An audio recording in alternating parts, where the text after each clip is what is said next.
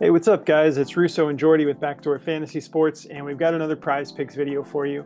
We're going to be talking about the NBA slate on February 6th for Taco Tuesday on Prize Picks. We've got 7 games, and we've got a couple fun matchups. In particular, I'm looking forward to the Bucks versus the Suns. We'll have Grayson Allen's first game against his old team, and also looking forward to the Jazz and the Thunder game. All of these, there's pieces to get into, but like Rockets, Pacers. There's a few that I'm pretty excited to actually watch the matchups, go back and forth. We do have 4 plays for you. Before we get into the plays, though, if you've never tried Prize Picks, use our promo code at the bottom of the screen, and they'll match your first deposit up to $100. They're going to double what you put on. So if you deposit the whole 100, you'll get 200 to play with. And just make sure you're putting that code in, and then they'll hook you up with that deal. If you are new to our channel, make sure you subscribe and hit the notification bell if you want to be able to jump on these plays before they get removed or bumped, which happens. It's just a matter of time. Whenever we post these videos, it's really just how much do you want to risk it, you know? Yeah, if you have your notifications on, you can jump on, see what we're getting into, and decide pretty quickly whether you want to take these or not. If you guys don't mind, just do us a favor and like the video. We say it every video. It's the best way to support the channel, and it does a lot for us. So we really appreciate you guys. You're really helping us grow this thing fast. So thanks a lot for helping us. We've completely eclipsed 10,000 subs now, and we're just almost to 10,200 already, and it's only been a couple of days. So we really appreciate everything you guys do to help us grow the channel. All right, so here are the plays that we're going to be talking about. I'm going to be taking 2 centers for rebounds and assists, and they're actually set at the same line. So a little bit different tonight, but yeah, I'll be taking Isaiah Hartenstein over 13.5 rebounds and assists, and Jusuf Nurkic over 13.5 rebounds and assists. What are you getting into, Jordy? Yeah, I'm going to be taking Paulo Banchero for over 4.5 assists, and taking Jalen Suggs for over 9.5 points as well. All right, sounds good. Before we get into our recap and our breakdown of these plays, if you've never checked out Chalkboard, you should give it a shot. It's one of our official partners, and it's just another prop platform. They have bets as low as $1, and my favorite part about it is you can adjust the lines to alternate lines. So you have to hit every pick on your entry to cash it. But it's because you can lower any of these lines that you're looking at. For the most part, there's some that are just such good value they don't let you adjust them. But for the most part, if you're feeling like more confident about a play, you can boost it up a little bit and you'll get a higher payout. If you think that a play is just a little too high, you can lower it and they'll just let you play it, but you just have a lower multiplier on your payout. So yeah, if you want to check that out, they'll match your first deposit up to $100 as well if you just use code BACKDOOR. And there's a link in the description of the video if you want to check that out. And last thing before we keep moving is definitely check out Daily Grind, another one of our partners. They've been with us for a long time now, and you'll see we're about to use the DFS Optimizer here. It's one of their tools. They make daily fantasy sports tools, and we use the DFS Optimizer to find plays when we're looking for what we want to get into. Just helps you get an idea of where the best value is on the board, and especially if you're in a situation where you don't have a lot of time, but you have 15 minutes to make a slip before the game start, you can head over to the DFS Optimizer and it puts all the best value right there for you. But yeah, they have a lot of different types of tools, but if you want to check that out, they're giving all of our viewers 25% off if you just use code BACKDOOR, and there's a link in the description of the video as well for that. So, all right, let's get into, actually, yeah, we have a recap to go over. Let's get to this recap. Okay, I'm just gonna, we're in a little, not in a hurry, but we're gonna try to get through this a little bit quicker because I don't want these lines to move on us. So I'm just gonna go through my 4 real quick. Yep. Okay, so yeah, for the night video, I'm sorry, I'm looking at the wrong one. I had taken Pajimski and Kawhi in the night video. That's correct, isn't it? Yep. Yeah. All right. So for the night video, I was going to give Kawhi Leonard another shot, and I think it's me, you guys, because he's killing it on boards, and then as soon as I take it, he does this.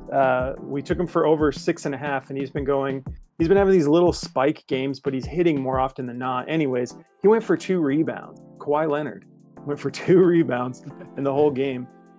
So we needed him to go for 5 more at least, and he didn't. So that was a fail. Brandon Pajimski, we took him for over 11.5 rebounds and assists, and he went for 14. So not too bad there. Okonkwo, took him for 30 fantasy score higher, and he only made it to 25. And honestly, I want to talk about this one for just a second because he didn't play bad, in my opinion. He actually, he had all the opportunities. This game was crazy. It ended up being Clippers won 149 to 144 in regulation. There was no overtime. That's crazy. They both had it was like 47 to 43 is what the fourth quarter scoring was. It was pretty wild. But I just want to pull his lineup real fast because he played 34 minutes. He went for 18 points and 5 rebounds, but he was 8 of 10 from the field and 2 of 2 from 3-pointers for 3 points. And he got a block. He had 2 turnovers, so we lost 2 points there, but he was not having a bad game. I don't know why he wasn't a part of the game script because he was on the floor. But you have a guy who's 8 of 10 and who has gone, 2 for 2 from 3-pointer. I'm like, dude, why wouldn't you keep him involved? But anyways, so we missed on that one. Sorry, I'm ranting about it, but I was disappointed because all the indicators were there and he hit all the indicators. But Darius Garland was a different story. I think that it was just premature. I was hoping that we were going to catch it early, and I think he's still getting things worked out. And we had this unexpected questionable tag before game time, so he had something else that was sort of re-aggravated after we took the play, and he was a game time decision, but he ended up playing. But he wasn't on the injury report when we were taking him, so that was unfortunate. So I went 1 and 3 today, so not a great day for me, but I'm ready to bounce back. How'd you do, Jordy? So I took Mason Plumlee for under 9.5 points in the night show. He went for 8, so got a little closer than I liked, but he stayed under. And then Austin Reeves was definitely the biggest letdown of the one for me. I took him for over 15.5 points, and he's played like butt. He came in, got a bunch of turnovers, and played really sloppy, and they sat him early. And there was other guys who were playing a lot better for them, so they just didn't really use Reeves tonight with how bad he was playing. He shot 3 for 8 from the floor and 0 for 5 from 3-pointer. So obviously those are little Jordy numbers. So he's not gonna get that time he needs. So he missed on that one. He only went for 9. So we went 1 and 1 on the day show, and then or for the night show, and then for the day show we took Evan Mobley. This line was just way too low for Mobley. They're gonna start getting him more involved. He played more minutes tonight. He got almost 30. We took him for over 26.5 fantasy score. He went for 36.9, so we cashed on that one. And then another letdown was my other man, Kevin Huerter, Red Velvet. He let us down too. We took him for over 11.5 points, and he had 10. He got real close. He had a decent little game. He shot 4 for 9 from the floor and 2 for 5 from 3. So, he was close. He just one more bucket. If he would have went 5 for 9, we'd be saying we got the sweep on this end. But that's the risk you run with these guys who are just pure shooters. It's like if they're not feeling it from 3, it's like their whole game falls apart sometimes. So it just happens. We'll get back on track. We're stoked to. That was a tough board anyway. We were saying last night, I remember I was feeling good about the plays, but I was like, this is kind of a nasty board. The matchups were really hard all around the board, and it was just kind of an ugly looking board last night. So not to make excuses, because I know some people did cash and a lot of people had success tonight. I wish we were one, but we weren't tonight, so we'll get them tomorrow. Yeah, I feel the same way, man. Mobley played great. Mobley looked really good. Darius Garland was my disappointment. If he would have had that questionable tag, I don't think I would have obviously strayed away from him. He's coming off of an injury, and then he has a late game. I would not have taken that. Right before the game, he gets the game time decision tag. But yeah, let's get into this next slate, because we're going to bounce back, and you have nights like this. It happens sometimes. But Kawhi looked great. Kawhi played great. He just didn't get me the rebounds that I needed. He got like 36 points though. But all right, so to get us started here, I'm going to be taking Isaiah Hartenstein over 13.5 rebounds and assists. I'll go ahead and show you the prize picks. Last 5. Yeah, he's gone 3 out of his last 5. But I don't know. I hardly ever open that up anymore because we've got Outlier. Is so much better to look at. All right, so to take a look at the over-under, we have a 214.5 over-under with the Knicks favored by 13.5. So we do have blowout potential for this game. So you want to keep that in mind. But I think that Isaiah Hartenstein will be part of the blowout. It's not like, this is where I get into that zone where I have to, it should be on your radar a little bit. This game has the potential to get out of control. But I think part of that, when we're talking rebounds and assists, I think this is like a good matchup for him. So I'm feeling good about him hitting this, even if the game does get out of control a little bit. If we take a look at on Outlier here, he's hit this 7 out of his last 10 games. I don't really think there's like a whole lot to say about Hartenstein. You guys who are regulars of the channel know that we play him a lot. We like going to Hartenstein when it's a good matchup here, and this matchup is not bad. For the assists, middle of the road. I know it's in red, it's 9th, but 9th is not like top 3 or anything like that. And he's capable of going off on some assists. 2 games ago against Indiana, he had 6 assists, but really the majority of the work is going to be in the rebounding. And we're looking at 29th in rebounds allowed. So great matchup for rebounds against Memphis. Last 3 games, he's, kind of averaging out like in the low 30s for minutes. He had a couple of these low minutes games, but even over a 10-game stretch, it's still, even with those low games, he's still averaging 30 minutes a game, 2.9 fouls, nothing to be concerned about as far as him getting into foul trouble, but he has before, but it's not like a regular thing for him. So I'm feeling good about all the indicators here. I really love this matchup for rebounds because that's the best thing about, that's what the main thing we take him for. Looks like Jaren Jackson Jr. is a game time decision. So if he misses, I like this play even more. But yeah, they've been in rough shape for a while now. The Grizzlies, it wasn't their year to really do anything significant. Unfortunately, it was looking exciting for a minute there when Ja came back, and it was like, oh, maybe they could turn this thing around, but it all kind of fell apart. But so yeah, anyways, I'm feeling good about this. And that's one thing I love about Outliers. You can just quickly on the fly see anything that's going on with the injury report and get some clickable explanations. And if you guys are interested in checking out Outlier, we've partnered up with them, and there's a 7-day free trial. If you want to just click the link in the description of the video, you can go try this out for 7 days. It's a great app. See how you like it. If we hop over to Daily Grind, though, and we take a look what they're thinking, this is the best play they have listed for Isaiah Hartenstein. They have it at a 53.37% odds to hit the over, and they have it at a -137. So pretty juiced. BetMGM has this all the way at a -155. That's one of the highest I've seen. So everyone is thinking this is going to be good. That have it listed at 13.5. Because yeah, he could do this reasonably. He could do this on rebounds alone. So the assists in there are just the extra cushion. But yes, that's my first play. And then I'm just going to hop right over to Nurkic here for my next play. But let's take a look at this over-under in this Bucks-Suns game. 244.5 over-under. Suns favored by 3.5. That's what you like to see. The Suns getting a little bit of respect here. Nurk is actually coming off of a great game too, but that's a high over-under, 244.5. So should be an exciting game. I really do hope Grayson Allen gets a little bit of revenge on his old team. He hasn't been doing much because the rest of the scorers have been kind of hogging everything, But if we look at this matchup, it's great.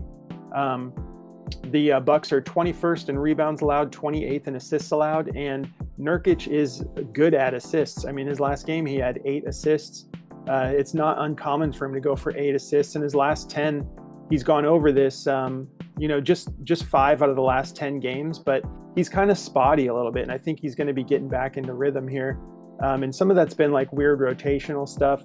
But if we take a look at his minutes, yeah, see, when he gets this done, he rarely gets like a ton of minutes to get it done because the rotations have been a little bit. It's like they're still figuring out how to like different looks for the Suns is what I feel like Vogel's doing. But sometimes he'll take Nurk out and he'll just leave him out for a while. But he's still capable of doing this, even if he only gets like that last game. He went for 21 rebounds and assists in 24, just under 25 minutes. So yeah, I'm feeling good about this, especially with this matchup.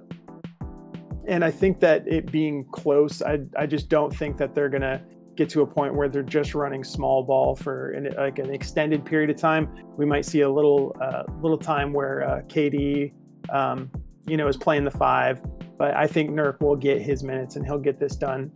So I'm feeling really good about this. I think it's just a little too low, all things considered. And if we hop back over to Daily Grind, they also have this as the top play for Nurkic, 53.65% odds to hit at a minus 136. And then we've still got some juice here, minus 130 and higher for everybody. It's not a minus 155 on BetMGM like a Hartenstein is, but a minus 130 is still, pretty juiced. So I'm feeling good about all the indicators on these two. I usually don't like to go like 2 plays in the same category when it's something like rebounds and assists, but I just liked both of these too much. I didn't want to not take them. So those are the 2 I'm rolling with. You want to get into yours, Jordy? Yeah, man. So to get me started on mine here, camera's not focusing. So I've got this Paolo Banchero for over 4.5 assist line. I feel great about Banchero going over this. If we look at what he's done over the last 10 games, he's gone over this 8 out of 10 games, and he's been crushing it. I mean, 6, 6, 6, 7, 7, 7, 6, 7. So he's, going well over this line. And we just so happen to have a great matchup against Miami. They're ranked 21 in assists allowed to small forwards. Excuse me, giving up 4.4 a game. So I think Paulo's going to get more than that. If you look at the head-to-head, he's gone over this 3 out of the 6 times they've played each other. They played each other twice this year so far. And he went over it once and missed it once in the same month. So, it's a great matchup, I think, with the history behind him and what he's been doing. I mean, over his last 5, he's gone over it every single time by at least 2 assists. So I think it's a great matchup, and I think he's going to have a pretty easy time getting this done for us. He's done it in 5 straight games on the road too. So, he's having more success on the road doing this. So I feel good about it. Injuries, nothing serious. Tyler Hero game time, Duncan Robinson game time, so nothing that's going to affect Paulo. So noting it here, Paulo is not on the injury report. So if he DNPs tomorrow, that just shows you how bad our luck is sometimes. But if you look at Daily Grind, we got a 52.12% chance to go over. I love this play, so I'm rolling the dice on this one for sure. And then I'm taking a guy on the same team as him, and this kind of correlates with this play a little bit, hopefully. Hopefully he can throw Jalen Suggs some dimes so he can hit some shots for us. But I'm taking Jalen Suggs to go over 9.5 points. I think this is a low line for him too. Oops, I had Terry Rozier pulled up. Here it is.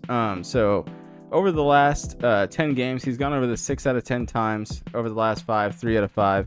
And, the matchup is middle of the road. They're ranked 18th, giving up 28.4 points. So plenty of room for him to get this done. His minutes are kind of going back up, too. He had like a cold spree, so they weren't playing him as much. They were getting him like 25 minutes a game. Now he's up to 30.9. So liking the way this is looking. 9.5 is a great line. 10.5, you might want to rethink it maybe. I just think he'll definitely get 10. But I can see him going for 12. I can see him hitting a bunch of threes. So if this is going to get bumped. So I would take it. 10.5 is probably the highest I'd go on it for taking the over.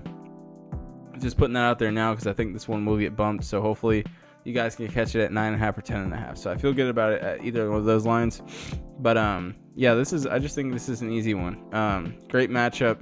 Injury report, like I said, nothing serious in this game. If you look at this one on Daily Grind, it's a 54.51% chance, minus 141. So this one's getting bumped. I'll take it at 10.5 all day.